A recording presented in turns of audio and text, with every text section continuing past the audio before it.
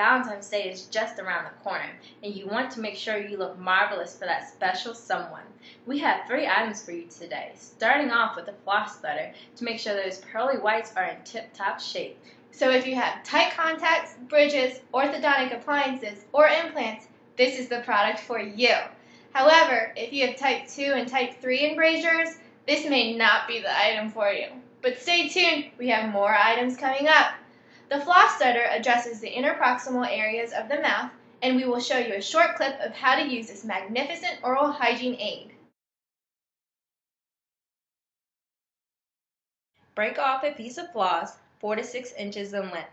Thread the floss through the eye of the floss threader, overlapping floss 1 to 2 inches. Grasp threader with thumb and index finger of one hand.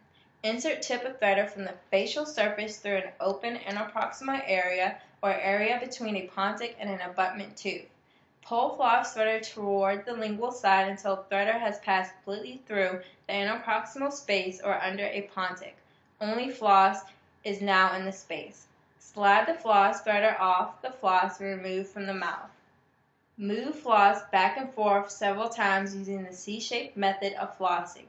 Remove floss by letting go with one hand that is on the lingual side and pulling floss toward the buccal side. Dispose of floss and threader. So now we have Renee on the line. Hey Renee. Hi Renee. Hey guys, what are the advantages and disadvantages?